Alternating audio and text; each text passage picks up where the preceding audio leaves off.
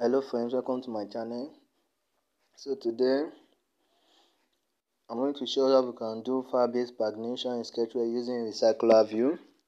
If you have a lot of data in your firebase console and you want to load a limited amount of data to your phone for smooth running and load more data when the user scroll or click on a more or clicks on load more button, just the way Facebook does to show more content.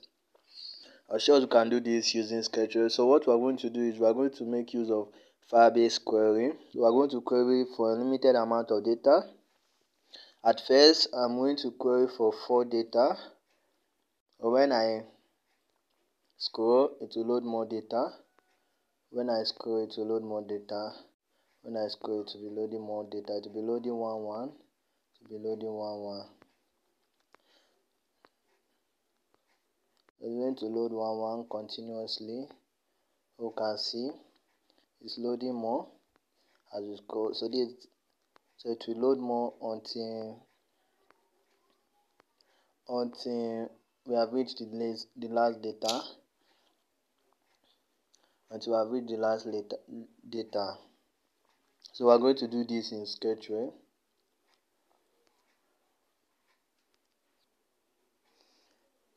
Okay, first thing we do, we enable our firebase. Enable firebase. In our previous video, I've shown how to connect our app to firebase, how to create an account, how to add our app to firebase console. So I added my recycler view widget and a progress bar. Our recycler view and a progress bar. So that I created a custom view. I call mine child view. It doesn't really matter. You can name yours anything. Then with text view, based on the data I have in my Firebase console. So I added the custom view to my recycler view 1.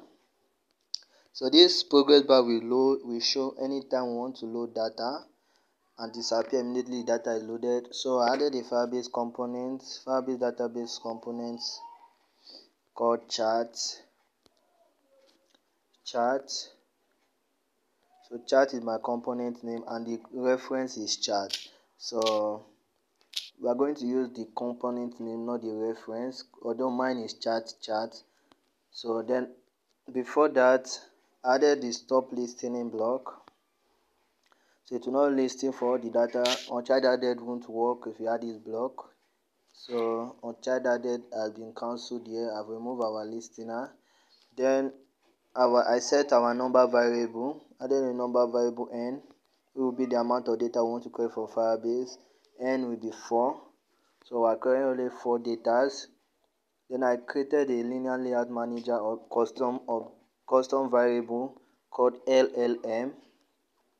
So this is my layout manager, and I set my recycler view based on my layout manager. Then this is the code we use to query. So chart is our component name. Limit to last n. N, like I say, is the number of data we want to query. Add event listener data. So in our more block, I created a listener. Value event listener data. Those are the data we use in our create. So before data will come, I first clear, so it will not be repeating our data. I cleared our list map. So passing the data to our map. From our map, I added the data to our list map. So after it has been added to the list map again, so now we have populated our list map with new data. So after the data has been populated, I set our progress bar to be gone, and I set our adapter. So in our own recycler view state changed. So when the user has scrolled to the last and is not scrolling, we are going to query for data. So I check if it's at the last, if the recycler view, the last visible item is equals to the length of list map -1. So that means if recycler view, if the current position of the user is equal to the last item in our recycler view, then I'm going to string our n, which will be the number of data we're going to query, +1. So anytime the user is in the last place, we will set n, our number variable, to +1. You can set it to any number you want to query at that time. Any number greater than 0. If you want to query more than 1, 2, 3, depending on the data you want the user to see anytime they scroll to the end. Then we use this.